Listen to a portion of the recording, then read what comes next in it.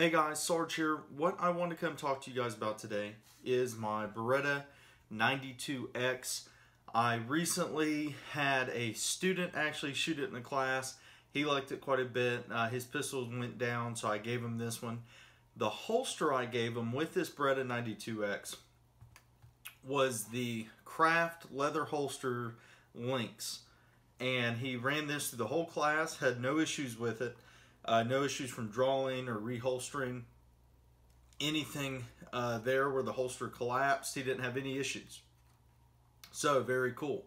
After the class, I had the holster out and ran through a couple drills with it that you guys will see here in a second, and just kind of pushed it, just seeing what I could do, if there were any limitations with it, just some of the basic shooting drills that I do whenever I get a new holster in. Just to kind of get a feel for it. What I also do is obviously with an unloaded pistol at home, I'll just draw and reholster it about 50 times, and I do it as soon as I put the gun on.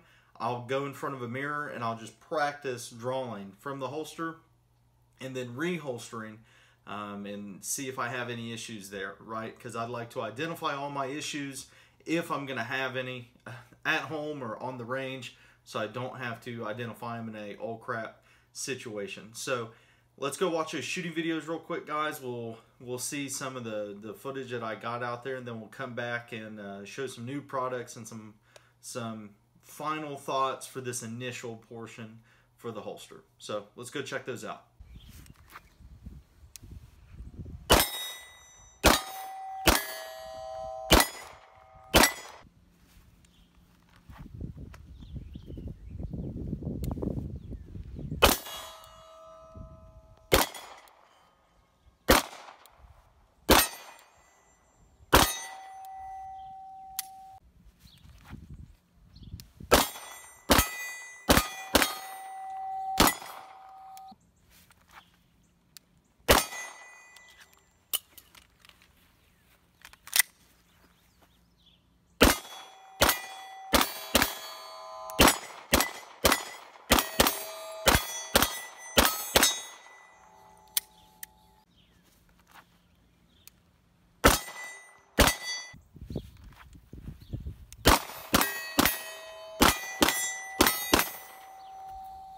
Alright, so you guys saw those, some of the shooting drills that I did. You all can be the judge with that. All the misses were 100% because of me.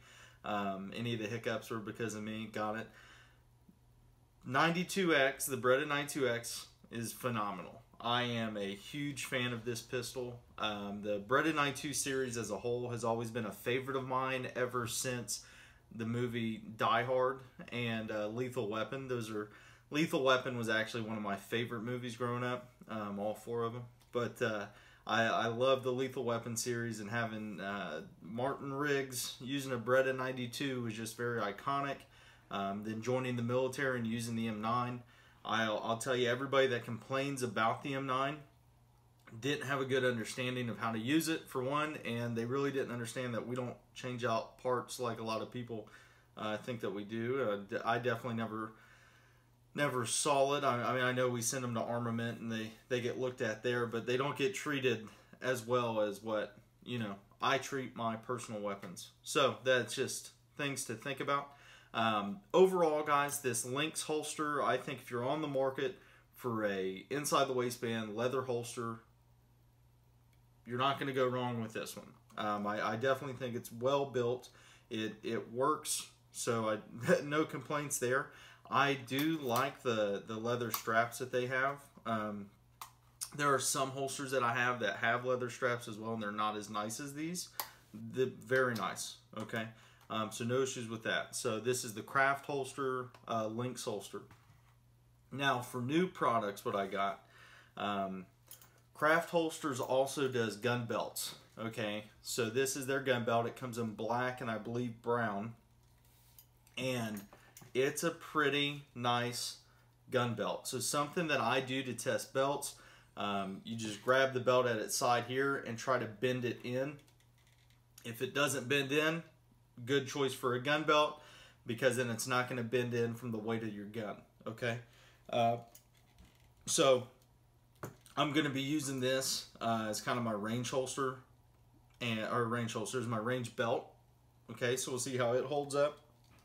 And then I have this small of the back holster.